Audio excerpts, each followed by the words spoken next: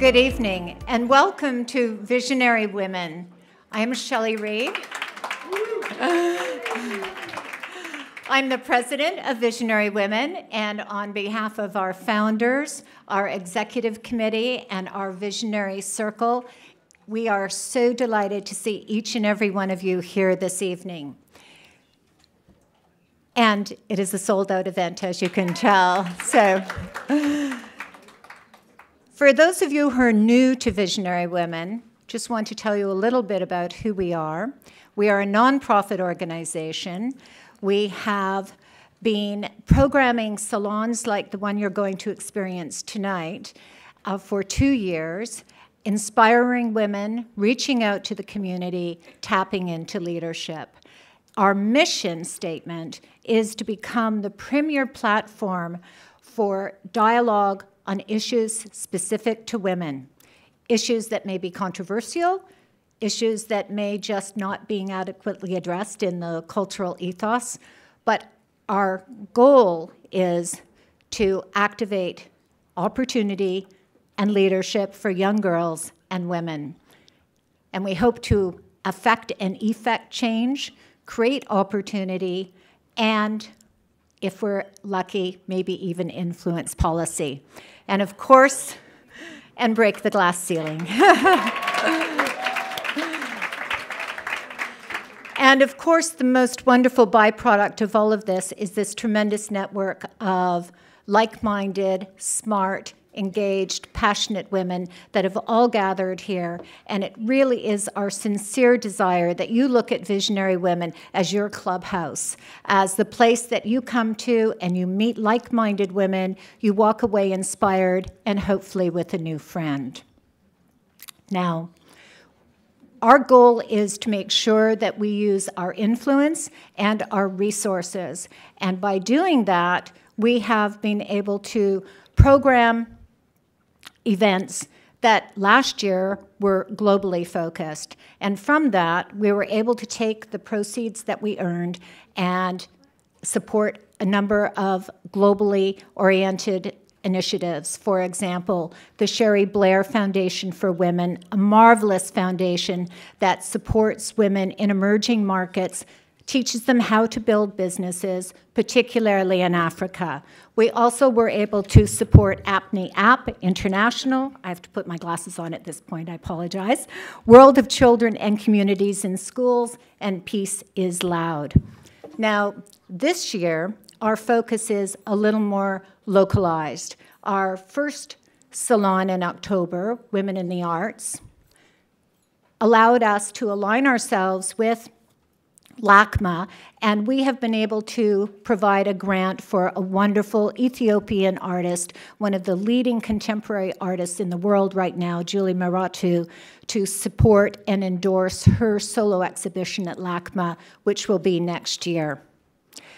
And from the proceeds and revenue that we earned tonight, we have earmarked some wonderful ways to support women. We are making a contribution to the Sundance Institute's Women's Initiative that supports women who are storytellers and producers.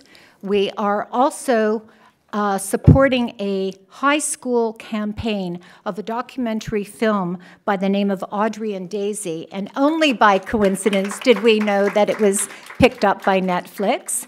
And we are hoping to really help a grassroots campaign. This is a story about 2 young girls who went out on a date. They were sexually assaulted. They then incurred some bullying, and then the consequence of that was it all being put up on social media, and it was really a tough story. And we really want to be able to have a conversation with teenagers and help that. And then finally, from tonight, we are going to support the Chrysalis Foundation Women's Empowerment Program. And the Chrysalis Foundation is a terrific organization, and they help homeless women get rebooted and restarted into the community. And if we have anything left over from anyone who might be inclined to make additional contributions, we will make sure that those funds are spent in the same manner. Now, at Visionary Women, we really want to lead by example. So you will find that at every salon, we make a point of inviting a group of young girls. And tonight we have 32 young ladies from a number of schools, Cal State Northridge, the Yes Foundation Scholarship Program, and Step Up. And we would like to ask these young ladies to please stand so we can welcome them, and don't be shy. Welcome.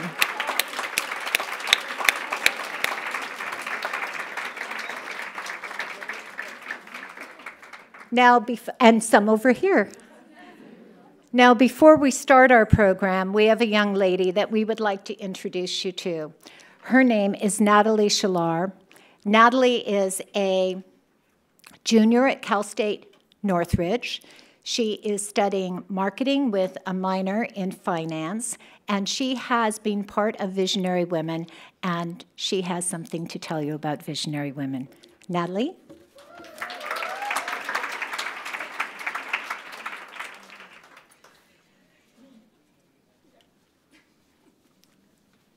Thank you, Shelley. And again, my name is Natalie Snolly, and today I'm going to be talking a little bit about how I joined Visionary Women and how it's impacted my life.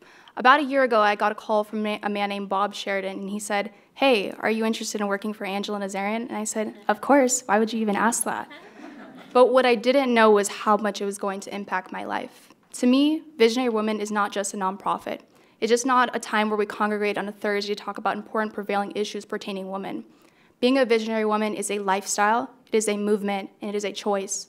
I hope that you guys take the time to really listen to the words that are being spoken today, and also notice that we have a lot of very successful people in the house, and also a lot of high school students and college students who are interested in being mentored. So I hope you guys take the chance to get to know these high school students and these college students. Ask them what are their passions and their dreams, and hopefully they can be just like you. Thank you.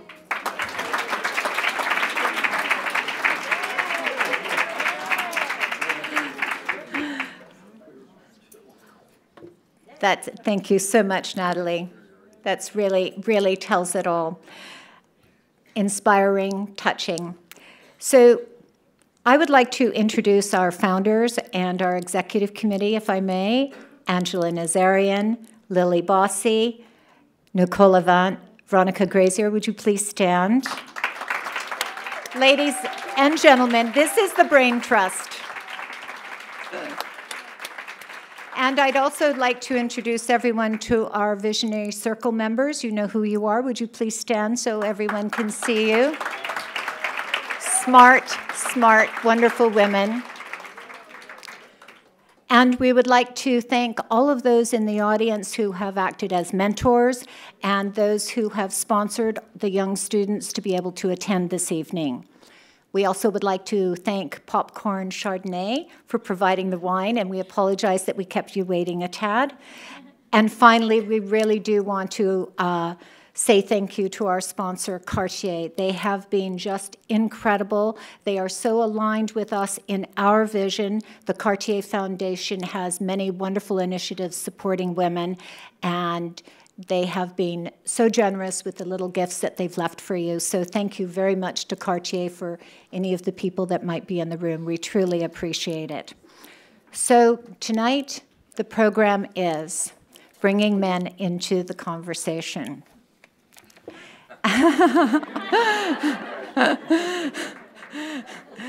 And we have with us two incredible guests tonight. Ted Sarandos, Chief Content Officer of Netflix. And that's, for those of you who are not in the television business, that's House of Cards, The Orange is the New Black, The Crown. And we have, as our second panelist, Brian Grazer, the prolific Academy Award-winning and Golden Globe-winning producer and co-founder of Imagine Entertainment. And he has produced everything from A Beautiful Mind to Empire. And by the way, both Brian and Ted have been listed at different times in Time Magazine's 100 Most Influential People.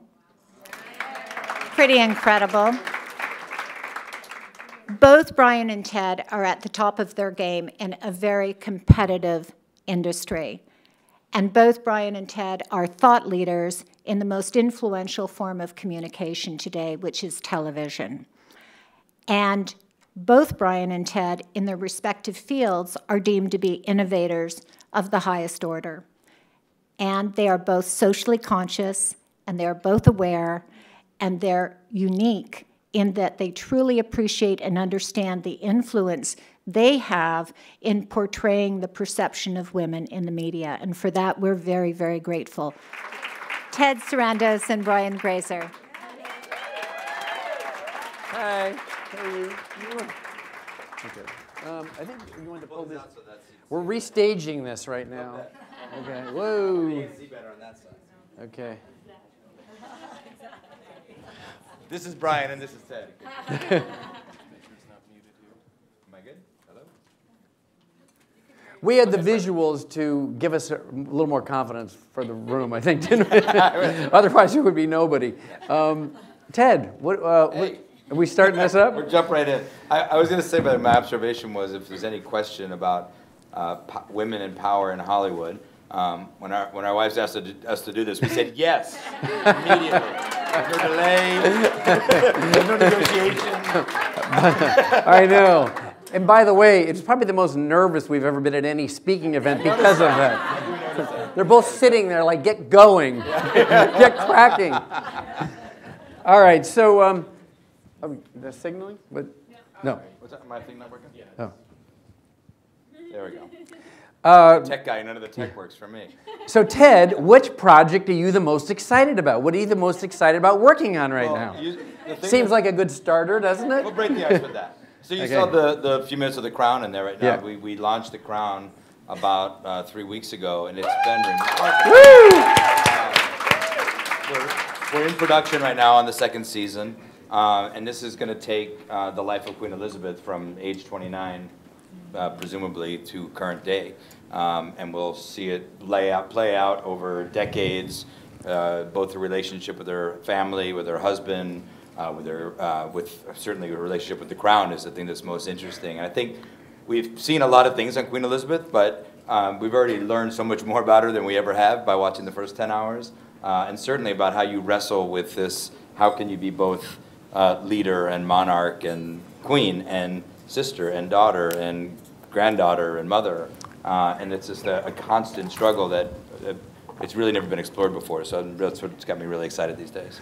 What part of the perspective of that were you the most attracted to? Well, I mean, what turned you on to it? It was really a crazy idea to come in with a 60-hour pitch.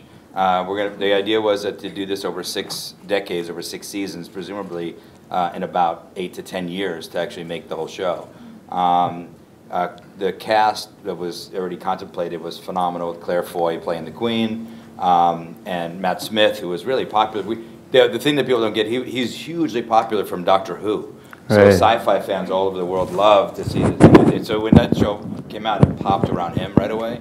John Lithgow's performance as Winston Churchill is one of the... That's amazing. One for the ages. Yeah. So when we met, I asked him, is there any part that he couldn't play? Because he's this great character actor.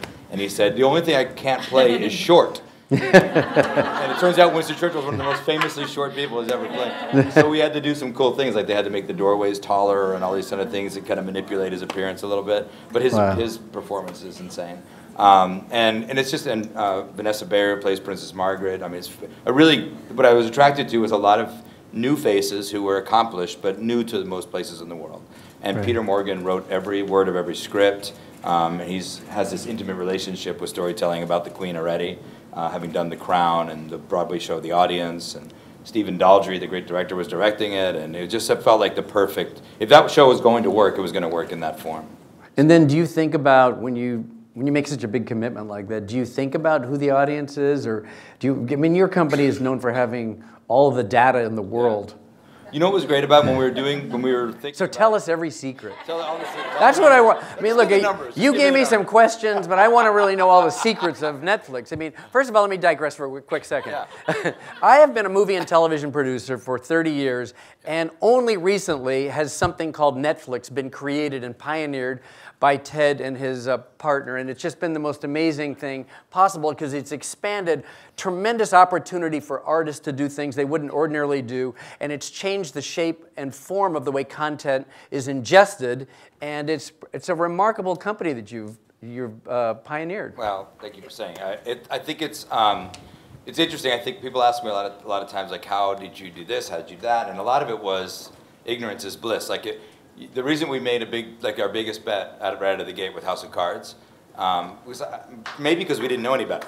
I mean, we made a commitment to that show to do 26 episodes, 2 seasons, without a pilot, based on the material that we had, which was 3 great scripts and an amazing team. Robin Wright, Kevin Spacey, David Fincher, Bo Willimon, who wrote those scripts, was nominated for an Oscar that year. It just seemed foolproof. So like an idiot, I go in and offer them 2 seasons right off the bat. But the truth of it is, I think that there was no reason for them to say yes to us. We had never launched a show. We'd never done anything of our own. We've only licensed TV from other people and movies from other people. So, and the show was so perfect, I thought, certainly someone, HBO, FX, AMC, someone's going to snap this up. So with 1,000 reasons to say no, we had to come up with one reason to say yes. And one was, you get 26 episodes without any notes, without any pilot, and that was the proverbial offer you can't refuse. And the only thing artists love that. Oh, they love that. Or you just go, yeah, go ahead and do it. You approve of the foundation of what it's going to be artistically, and then you just say, let them go. But you know what was great about it? I had no infrastructure to develop with them. We had no infrastructure to give them notes anyway. So it's like it seems like it was so bold. It was actually very practical. But the one thing I did say, though, is to David, I said, you can do whatever you want, but you have to put your name on it. And the bet was that he would have so much pride in his brand that he would not do 26 hours of schlock. He was incapable of it. Turned into a good bet. Yeah, worked out well. So you must have made bets that now look back on as insane that turned out wonderfully, too. So. Yeah, I mean, well, for me, I mean, my career started making a movie about a mermaid, so it's completely illogical. Basically, because I made a movie about a mermaid, a man falling in love with a mermaid called Splash with Tom Hanks. Thanks. So I had literally hundreds of people, executives over the course of about 6 years, say no to me on this particular project. It was just endless, and it was just like, and it was always a no with an insult on top of it. Like, that's the stupidest idea. And I would even go like, you don't have to tell me, don't tell me why you're not doing it. But they felt compelled to tell me. So because the movie worked and it seemed illogical, it was a fantasy, it broke a lot of rules, and it might not have made sense, conventional sense. I've never really applied any, I never prognosticate kind of any creative decisions that I make. I don't ever think, well, what is an audience going to want? Why will they want it? I don't go through that sort of projection of what people will want. I just kind of do it based on sort of informed intuition. Right. And, but it's an endless process, of course. So what now, in hindsight, what did you see in that story or in Tom Hanks that no one else saw? Well, a couple of things. That I saw. Well, one was ultimately the movie was about it dealt with a universal theme, which was about love. So when you stripped off the mermaid, actually, because I actually wrote the first couple of drafts of this script because I was desperate. I had nothing. I had no money, I had no resources, so I thought, well, how am I going to create value for myself in Hollywood? And I thought the way to do that is to manufacture ideas, and to the extent I can, write them, even if they're, even if the treatment of what I'm writing is quite rudimentary. And so basically, I was just, maybe this is relevant. So 5 years before Splash, I was 25 years old, and I produced some movies for TV that were pretty highly rated. Then I all of a sudden had an opportunity to date a lot of girls because I was a producer at 25. Which is really interesting, isn't it, here in Hollywood. But I did them, and at this particular gathering.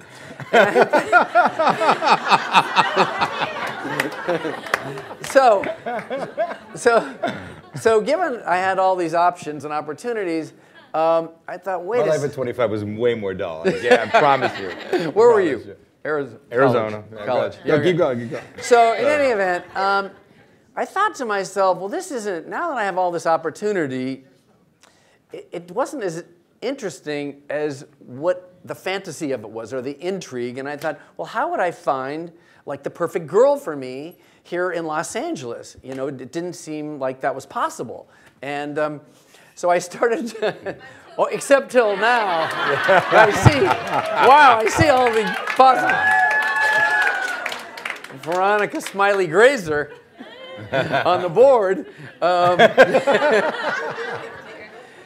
Anyway, what I did is I just sort of assaulted my own sort of truth and what really interested me in life and what could potentially be my perfect girl. I started to write the definition of that, superimposed this mythological creature on top of it, which is a mermaid, but it was really based in a sense of, it was really based in kind of practical logic.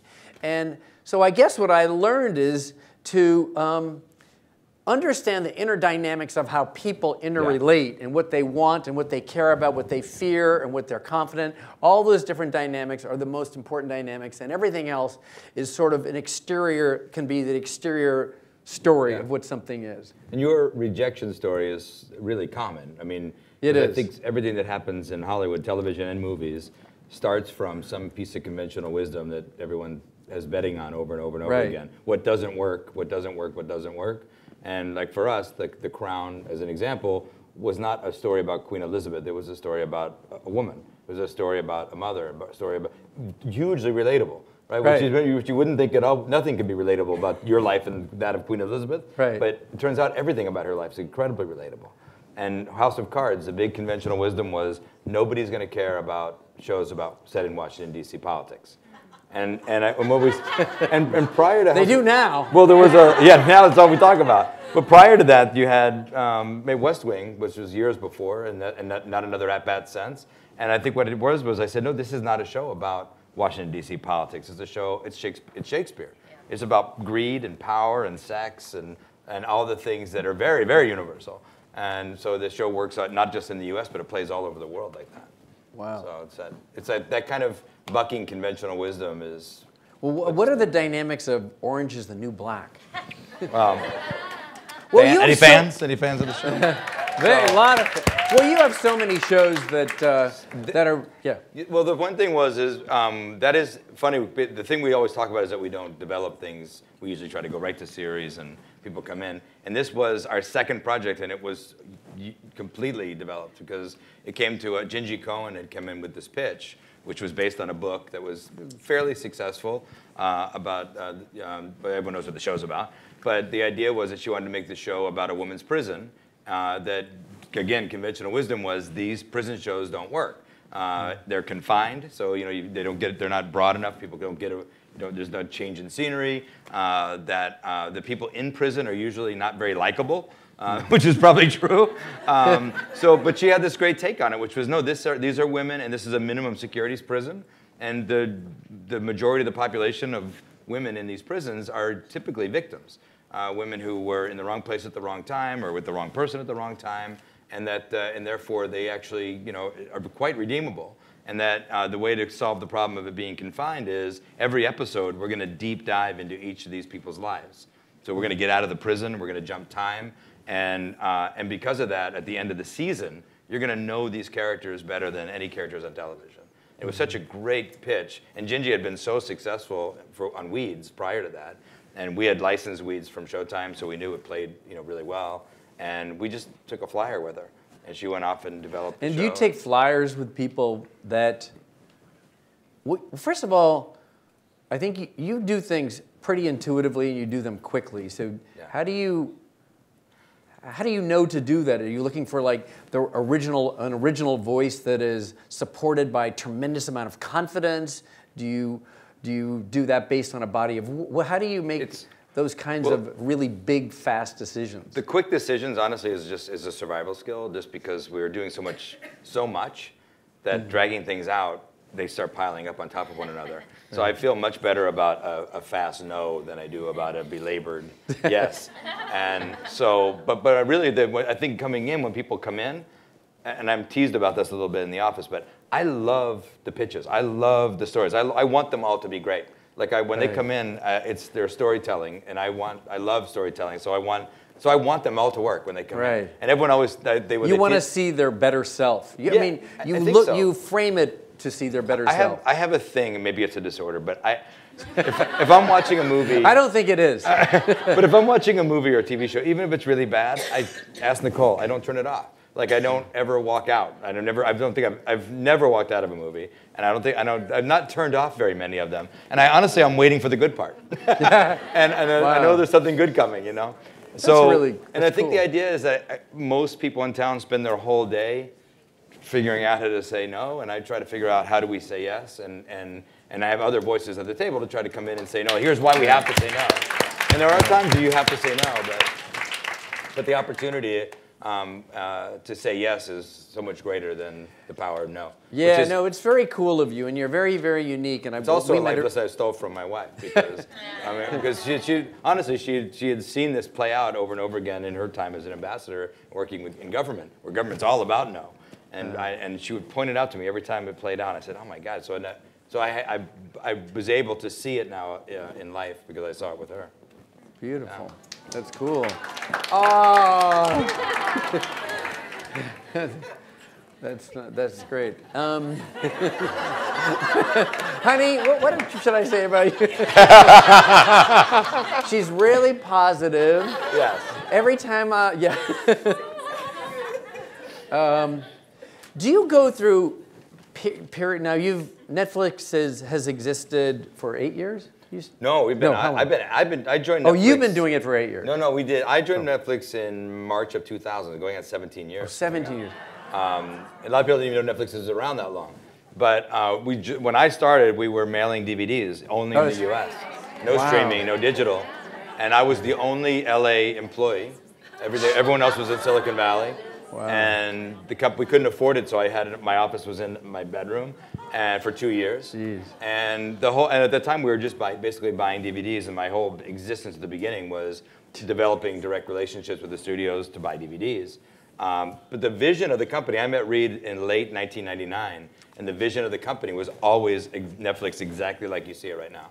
And he described this to me in 1999, and I thought he was on crack, because this was at a time, literally at that time, the very first internet transaction I ever had was buying the airline ticket to go meet Reed.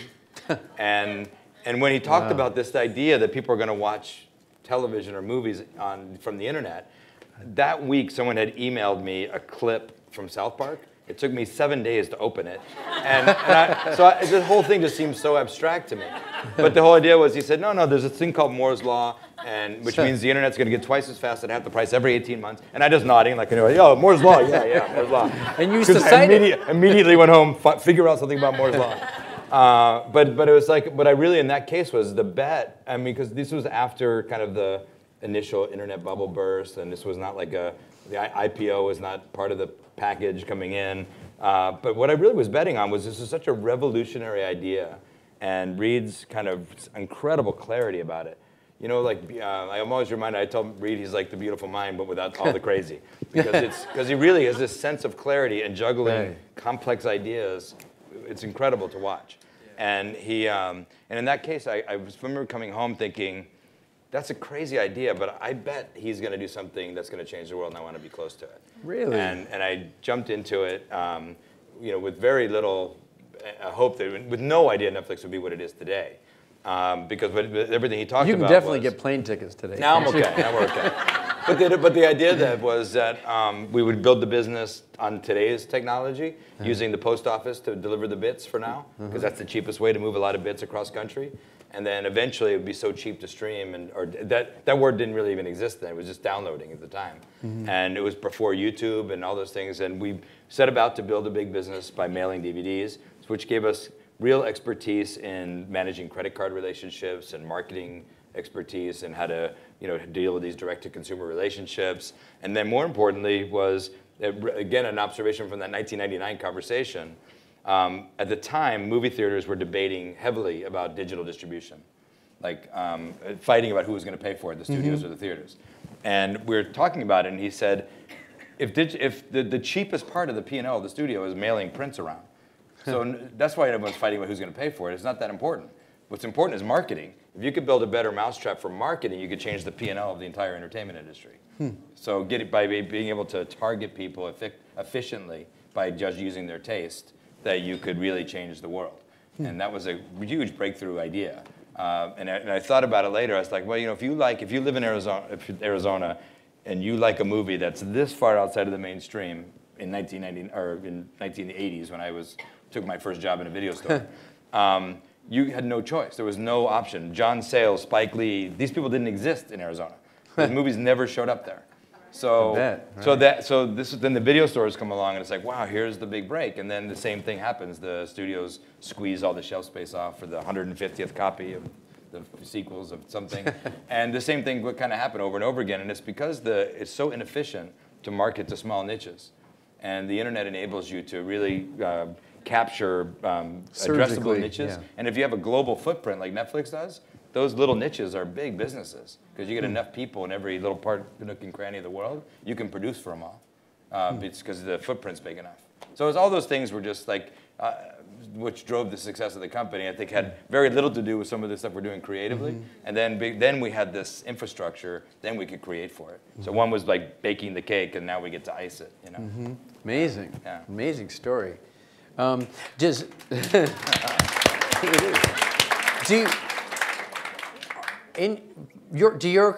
of your customer base, what is the appetite now? Is the appetite for, since we're with women this evening, visionary women, is there a greater appetite with women to have women protagonists in shows, or how do you analyze all that? How does it influence your buying? How does it influence your taste? What happens, I think, when you could take a look at data, just raw data, throw everything else out, then you get rid of all those conventional wisdom things we talked about, which a lot of conventional wisdom goes into casting and goes into storytelling and who gets to tell stories. And what we see over and over again, you see a character like Claire Underwood, that women can carry a show with enormous regularity. People want television to look like them. They want television to look like the world. I think the business is better when television is built on reality, which is I relate to those people. They look like me. They sound like me. I know exactly who that person is. That was my college roommate. I know that person. If you take all those constraints off of saying, we have to do it this way because their stakes are so high, then you could try things and get out of the comfort zone a little bit. And between Jessica Jones and Orange is the New Black, and people Netflix is like the home of kick-ass women. Those characters defy any kind of normal television casting, or certainly any writing for television. Do you feel like this when you think of the lead in a television series or even a movie for that matter? Do you think you understand a woman's psyche as well as you understand a man's psyche? I don't think I do personally, and my wife will attest to that. Come on, say something. But I do think it's like one of those things where it's the predisposition to trust the storytellers, and that you understand when someone comes in and tells a story that's a very personal story, particularly, that they get that point of view much better than I do, and give them rein and give them room to explore the characters. Yeah. So I do think that I don't know that there's, again, it goes back to that other thing, which is when you want to say yes instead of no, you're more likely to take chances on people, and they rarely disappoint you. They really, right. I mean, it's not without some disappointment, but in that case, I think when someone comes in and tells you their story, there's such an arrogance to saying, I know why that won't work. You know what I mean?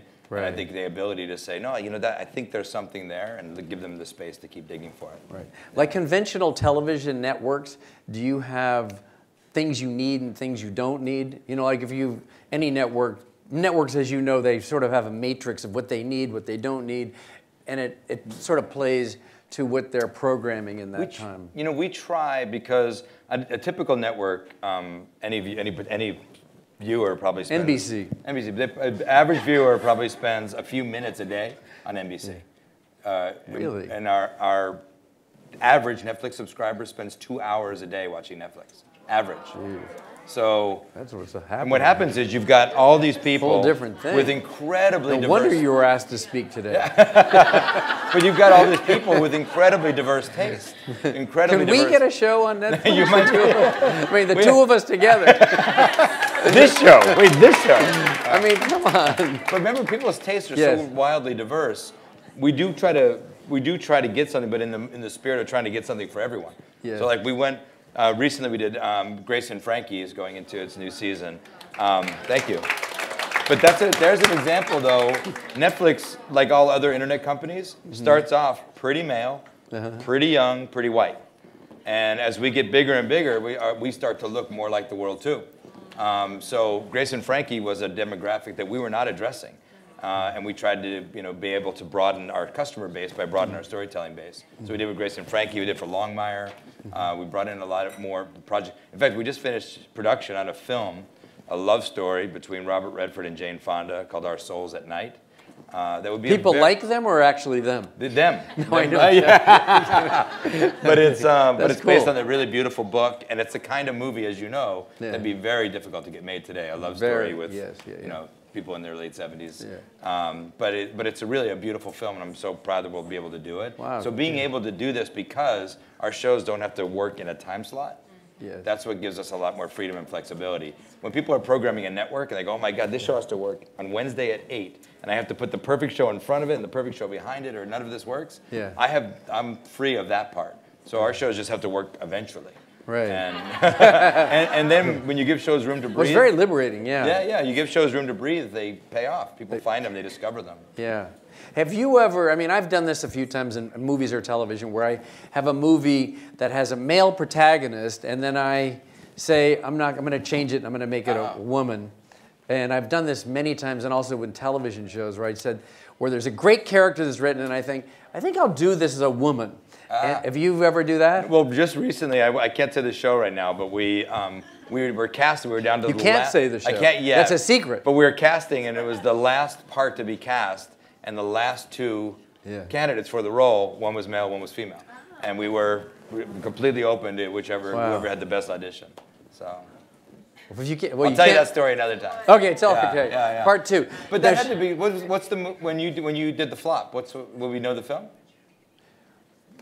The movie that I've done that you did the flop, where you flopped. Oh, that I flipped it. Oh, well, one was Flight Plan. It was a guy, and then I made it Jodie Foster. Bravo. But I had to go through a huge fight with the chairman of the studio that was almost endless, and just eventually I just hired her anyway. I didn't care. How great is she? But she's fantastic. But I like to see. Look, I'm playing to the right group here, but I love seeing and doing women in power. I've done, I like doing Blue Crush. Everyone said you got to do a guy surf movie. I didn't want to do a guy surf movie, and it turned into being kind of a movement. Yeah. But I do really enjoy that, and of course I like Cookie in our show Empire. I think maybe Francie is here, and Eileen Chaikin, who's the exec producer of the show. Oh, she is? Well, someone's here. Okay, there we go. Okay, Francie's here. So. And I also love, by the way, what Shonda Rhimes does, which is unbelievable. Where because I feel like I understand a male psyche pretty well, and so I'm able to apply that to movies that I've done before. And because I think that men, I don't even know if this. I'll test it on you. with men, a lot of the movies that I've made are about men that have drive, and they're driven towards something that we feel is noble. But there's an emotional injury embedded in them, and they have to overcome that emotional injury to get to the end of this movie. Like for example, like in Friday Night Lights, they don't win the game, but they get over their emotional injuries. Or in 8 Mile, of course, he does these rap battles, but it's not really even about rap or rap battles. It's about a guy that's able to actually complete his full identity by having the courage to actually look at the audience and be a complete person and to liberate himself at the very end of the movie by saying, yeah, I am white trash. Yeah, you did fuck my girlfriend, blah, blah, blah. But that was really empowering to him, and that's ultimately what the movie's about. With the women, I don't really know I don't even know how that plays out, actually. So I actually try to start women more like what Shonda does. I start them sort of at the top already with power, and then they still have a goal or something to do that's within the story, but they already are beginning at a place of power, because I don't really think that I fully understand now. In the case of finding the great writer that does it, then of course I'll abdicate that kind of judgment to say, go figure that out for me. But tell me about your mentor. And you started in Hollywood. Your first mentor was a woman. I did. My first mentor was a woman. Her name was Deanne Barkley, and she sensitized me to the sixth sense that a woman has, that superpower that is pretty profound. But I was 24 years old, and I pitched. I really had kind of. I wasn't. What would you say you were doing? Working in a video store? Yeah, I was working in a video store. I wasn't quite working in a video store. I was doing something equally as demeaning. I mean, for sure. I'm telling you for sure. So, but eventually I was writing sort of registered letters to myself, registered mail letters to myself with ideas that I could hope to sell. And I was in my first most important television pitch at NBC, and this woman named Deanne Barkley was probably the most important person in all of the movie and television business. And there might have been only 3 powerful women in the entertainment business, and Deanne was probably in the very top of it. And she was from New Orleans, and she had a very New Orleans-style office. And she had a bird cage in the office, way far away from where I was pitching. And I had her very interested in this thing that I was pitching. I pitched her 2 projects. And all of a sudden, during the pitch, we hear a thump. And then a second thump. These 2 birds just died right in the office. And I didn't know what she was going to do. I literally thought she was going to start crying or something. It'd be like the worst meeting. But she started to laugh hysterically. I don't know why, but she did. And maybe because she was smoking pot all day long. But she was gigantically successful. I don't know. But the birds died. She laughed, and she said she thought this was like kismet. This was a moment or something, sort of serendipitous. And she said, I'm buying both these projects. And she bought them both, and I was able to barter them ultimately with Warner Brothers, so that I could create a little deal for myself, a foundation or like a base for myself with these 2 series. Wow. And she became my mentor and closest friend. And I was like, while I was trying to propel myself even beyond that, she would say, well, meet so-and-so or meet someone. And I would meet these different people. And they were very powerful. They were icons in the movie and television business. And I said to her, I was very anxious about saying this because I was revealing. So I said, I just met so-and-so, and the first half hour was amazing. And then something happened where they're not calling me back. And she said, you want to know? I said, yeah. She said, I don't know for sure, but I'm going to guess. Do you want? She said, I think you might exaggerate things a little bit. So I said, you think I'm like lying about stuff? So she said, very likely. So she just was able to tell me. Very delicate advice. She was able to tell me this piece of advice that was like penetrating, but I applied it almost immediately, because basically from that moment on, instead of exaggerating, because I'd say if somebody liked an idea of mine, I'd be telling people I'm shooting it. So I think that's where she got that. But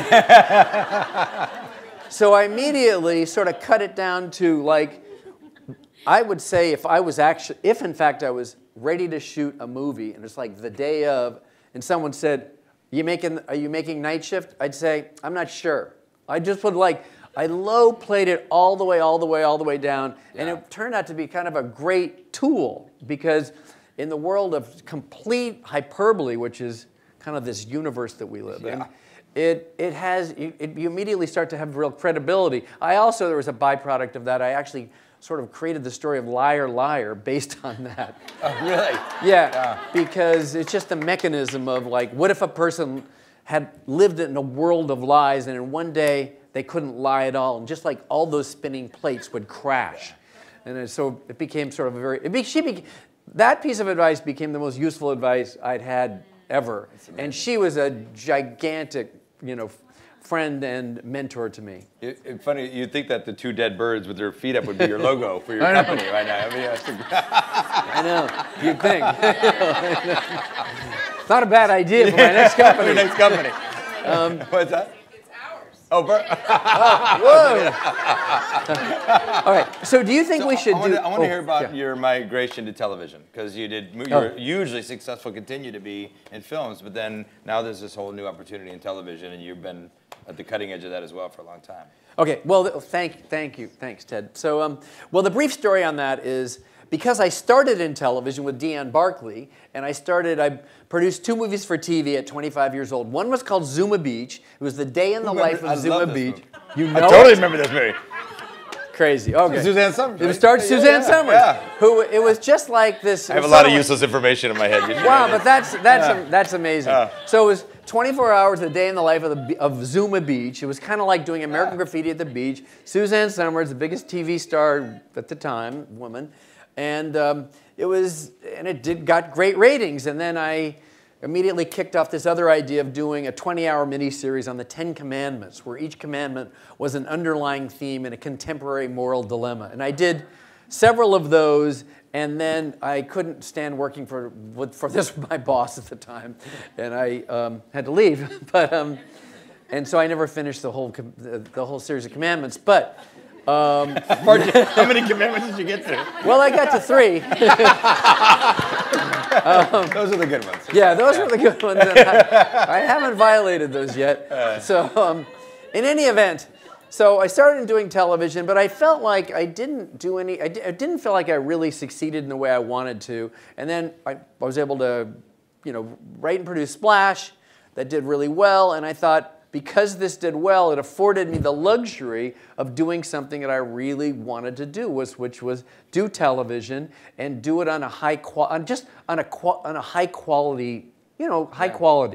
without any goal in mind. My only goal was to have it be good, have the auspices be good. So the first 2 shows, one was with Aaron Sorkin called Sports Night, which was a while ago, and the other one's with J.J. Abrams called Felicity, and they weren't huge hits, but I think they were good. Staying power too. They were staying, and so then that just, I stayed very, very excited about doing television. Once again, with no real goal in mind, and other than just to try to do good stuff. And then I was able to do 24, which was kind of groundbreaking in the time because it was like a serialized show, and that, by the way, wasn't very successful at first. In fact, the first 2 years were not successful, but they were so cool to keep it on. I was begging them constantly, lobbying them, please, and so was everybody else. But they kept it on and it became very successful. And now we have a new 24 after its 9 years that is gonna debut right after the Super Bowl this coming year. And then I have Empire. Yeah. Do you think? But I love television. Of course, we did Arrested Development, and even did it for you. Yeah. Tell me about... That was a fast yes, too. That was great. Was a fast yes. We were making Arrested Development. We had to figure out... the details would fall into place later. Do you think in this world where there's now so much television being produced and still about the same number of films being produced every year, that in that opportunity that we can become more diverse, more women producers, writers, directors particularly, do you think that's happening, or do you think it's going to happen? Or? I think it is happening. And then I'm going to switch to you because, I mean, you're a very good case example of how it is in fact happening. But I definitely think it's happening. When I started the year after Splash, actually in 1985, I produced a movie called Real Genius. There were no women directors, but I was able to hire one named Martha Coolidge, who did this movie. Yeah. You know every movie. It's crazy. You're a movie savant. So. But now I think there's many, many more, and I know you know, like I said, the woman that runs our show, Empire, and also Francie Calvo, they're both women, and they understand the female perspective really well, and it's gigantically powerful force to have them on. But what are you doing? You're doing a lot with women executives and women as artists, as either running shows or directing shows. Yeah, and I mean, maybe it starts with, because I've filled our executive suite with women. I mean, we have Cindy Holland, who runs our original series. Yeah.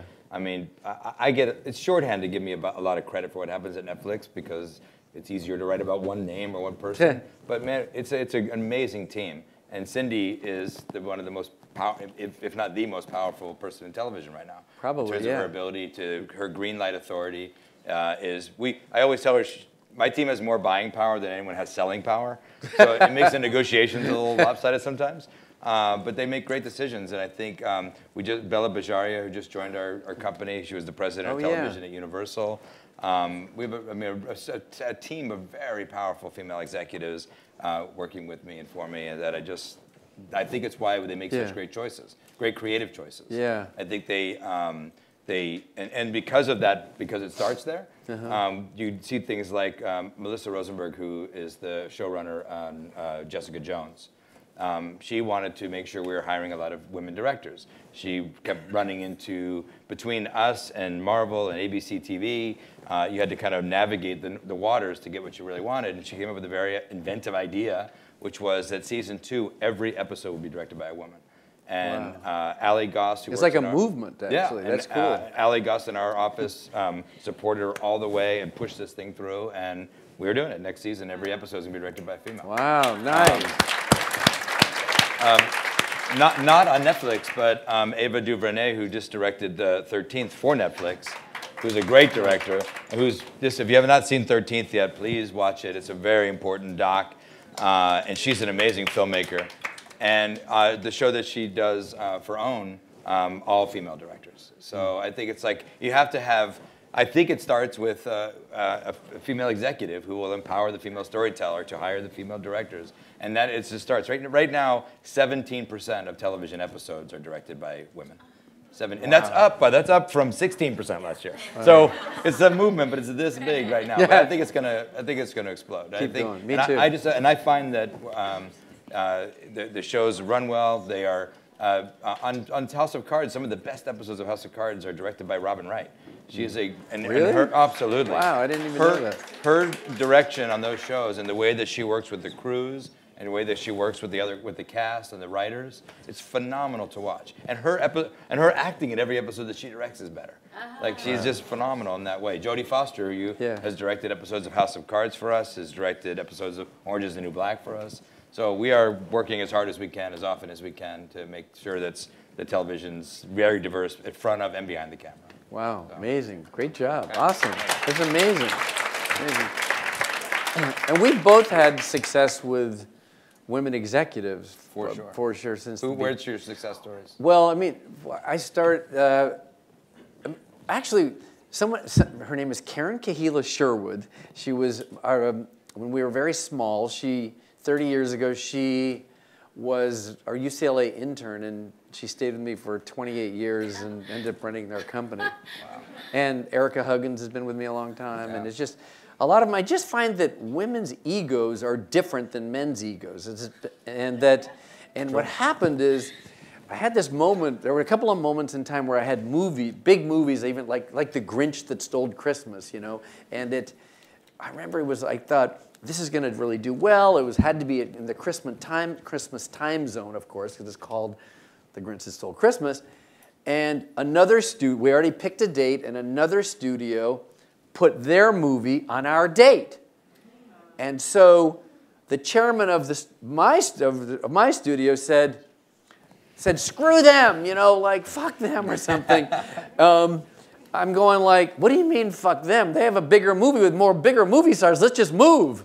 And he, you know, and so men, they get very testosterone crazy. Whereas I always feel like women, they certainly have egos, but I think they're thought to be more emotional, but I find them weirdly in decision making less emotional and more objective. And they're much more capable to model reality than men. And whereas men get like crazy and I'll screw that guy over, okay. And then they start using those metaphors like, you know, like fighting metaphors, or I'll throw food at her metaphors. It's just like, anyway.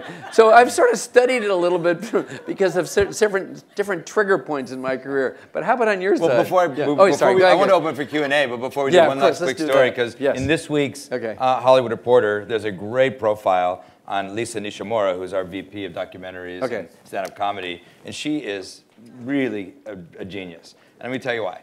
So first of all, she runs all of our documentary business, including 13th and Audrey and Daisy that we just talked about. So under Lisa's direction, she's had 4 Oscar nominations for Best Documentary Features in 3 years. Wow. One every year for 3 years and 2 last year. The short list has just come out. She's got 4 movies on the short list, and it's she has impeccable taste. She manages relationships like nothing you've ever seen before, and she nurtures talent to be their best over and over and over again. And I wanted to tell the story real quick about what happened to Miss Simone. That was Liz Garbus directed this amazing film about Nina Simone, and she brought it into me the first time, and she said, "I want to make this movie." And this is very beginning of our original documentary phase. And I've always had this hard rule that $1 million documentaries don't really work. You're sure to lose money. If you look at the model, how they get watched, how they but it was always grounded in the old business model where you had to sell movie tickets and DVDs to make your money back. And in this case, the budget was much more than that. And it's a music doc, which we didn't have a lot of great experience with. And Lisa came in with a pitch, and I said, my own conventional wisdom, we're not going to do that. And she's like, look, I really think this is something special. You should really think about it more. And she kept coming. And what you said about being she's persistent. Yeah. She came in almost every day and told me why we were making a bad call. And I just said, you know what, Lisa, I don't know why we're even having this conversation. You own this decision anyway. So as long as you're willing to live with the outcome, go make your movie. Wow. And she and Liz, and then they went out and made this incredible film about Nina Simone that was so much more than a music doc. That it was hugely successful in every way you'd measure. And that's just one of, right now she has 65 documentary projects in different forms of production right now. Wow. And she's just a really incredible executive. And I just find that when you're subsidizing the entire movie industry. But if you give people power and let them run with it, and just make sure they know they're accountable, and I find that so much more efficient than saying, here's the rules, stay within these rules and go off and do your thing. Because they're going to do better work, right? Way better work, and they're going to feel better about they're dealing with their own conscience. Right. Well, yeah. But it would take that kind of, I think, different ego, I think, to be able to do that. Yes. And I've had other, we've had other experiences through the years that have just been phenomenal like that, but I think that crystallizes it best. Yeah. So let's open it up because we have some more time. We have 2 microphones over here, please. We have a few minutes. We'd love to have some Q&A. So just profound don't be shy. Questions. Just deep, profound questions. No question. Wait, we have a question. You can just yell it out if you don't go to the microphone. I just have an observation and maybe a question. I can't let go those 2 dead birds. It's too good. Okay. Too good and often is. Yeah. Do you think if a woman was pitching, those 2 dead birds would not have been considered a bad woman? I don't know. Ted, this one's for you. I just don't know. I couldn't know that. Yeah. Well, any other questions? Right here. Okay, Suzanne. Suzanne Todd. Hi. Hi, Suzanne. Thank you both for being here tonight. I think it's very incredible for all of us. I'm curious, both of you, you know, continuing to be at the top of your game for years and decades now. Professionally, like, what's ahead for both of you that's still a goal or something you haven't done or something you're looking forward to accomplishing? Or is there just nothing left? I have a lot of work to do. We got a lot of work to do. Yeah. So we just started our, doing large-scale original films for Netflix that are trying to be the kind of movies you'd see on Friday night at the theater, but they're on Netflix. Big budget films we're doing Will Smith, Brad Pitt, Angelina Jolie just directed this beautiful movie for us called First They Killed My Father. Which sounds like a super happy movie, but it's not. I think we've got a lot of work to do in the original film space yet that really keeps me excited every day. And we're only this year in January launched in 130 additional countries. So now Netflix is in 190 countries, and we're doing local language original series in Brazil, Mexico, Japan, Korea, India. So and you speak all those languages? Yes, of course, fluently. That's amazing. Sure. Sam, I'm Candace Lindsay. I can't. Okay. I had a question. How do you go about licensing music for your shows? Is it a specific person that you speak with, or is it different directors? It's usually the producers who are producing the shows that will run the music licensing, and we support them internally with the legal work behind it. But that the producers will set about to do that on the shows. Is it a thought of, is there more women licensing the music or men licensing the music? Is that? I don't know that there's a real imbalance or Probably more. In that. Well, Probably from my experience, yeah. There you go. Let's go with That's that. true, right? Is that not true? I thought it's close. It's kind of. Because again, there's a lot of music supervisors are women. Yeah. The person that actually is sort of that's negotiating the licensing itself. I've experienced there are more men that are much older. I was thinking music older guys. too, yeah. I think you were. That's what I thought.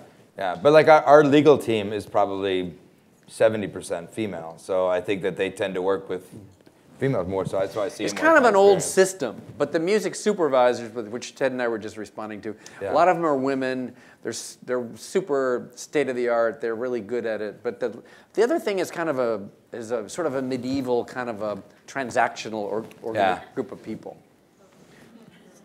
You're welcome. Yeah.